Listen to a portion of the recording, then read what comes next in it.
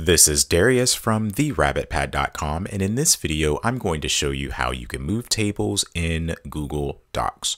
Please make sure you click that subscribe button and that notification bell so that you can be notified when I publish videos in the future.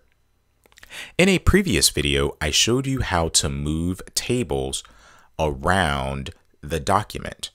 For example, if you have this table here, you highlight the table and then you click and drag that table to the part of the document that you want it to be in. But say that you want the table to be on the left or on the right. Therefore, you want to change the alignment. This is how you change the alignment of a table. You right-click the table, or if you're using a trackpad on a laptop like a MacBook, you hit it with 2 fingers, and then you scroll down until you see Table Properties. When you select Table Properties, you'll have this set of options on the right side of the screen, and you want to click Alignment.